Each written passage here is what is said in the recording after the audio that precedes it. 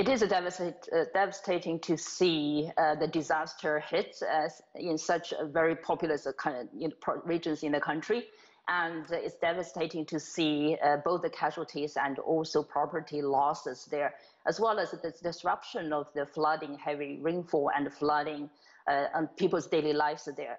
A couple of ways of looking at that. One, I think China has been experienced, comparatively speaking, in terms of summer floods, meaning there is a relatively well-established system like, early warning, emergency response, rescue efforts, whatever, and even after disaster rebuild, everything like that. But somehow, in front of such extreme weather events, which is breaking the historic records, again, actually, the current system wouldn't be able to accommodate. That put us in a serious question, thinking seriously about, say, okay, what we've been doing already, what's inadequate.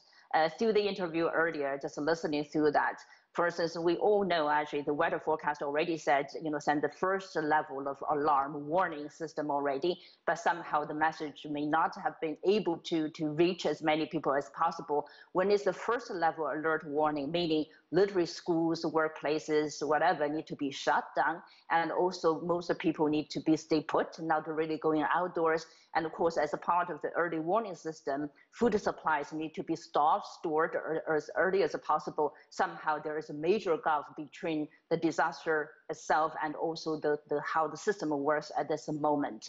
And I think the situation probably will be getting better with the water starting to receding at this moment, but somehow the after disaster rebuild effort probably will take much longer, both from economic losses, property losses, as well as actually people's casualties. So once the cleanup and recovery is finished, and you mentioned that China has been working on some flood mitigation efforts for some time, what more needs to happen? I mean, this event seemed to happen so fast, so quickly, that there really wasn't any time to prepare for it. So what more can be done?